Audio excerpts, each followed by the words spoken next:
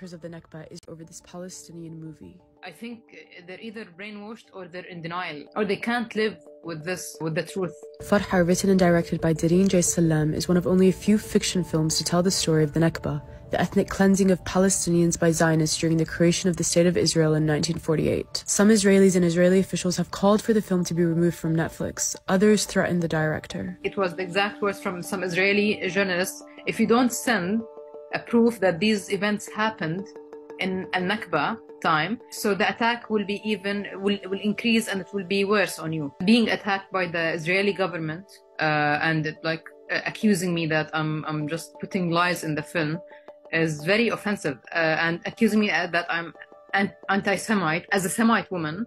It's very offensive. We received a lot of hateful messages to the film page, but also to my personal page, full of racist messages and sexist as well. And I think it's just it means how impactful and powerful the film is. The film tells the story of the Nakba through the eyes of a 14-year-old girl who was forced out of her home. I think it's important for people to learn about a story like Farha. It makes people see Palestinians as humans and not numbers, which is something the world needs to start doing. Between 1947 and 1949, Zionist forces killed at least 15,000 Palestinians and forcibly expelled more than 750,000 from their homes. They want the young to forget. They're depending on that, on the continuation of the State of Israel.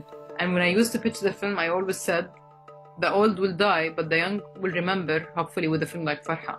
For Palestinians living under Israeli occupation, in exile or displaced, the Nakba is ongoing. It's very offensive, very inhumane, very unethical and unacceptable to deny a tragedy that a whole nation went through, and my grandparents are one of these people. But I think denying it is a continuation of the crime.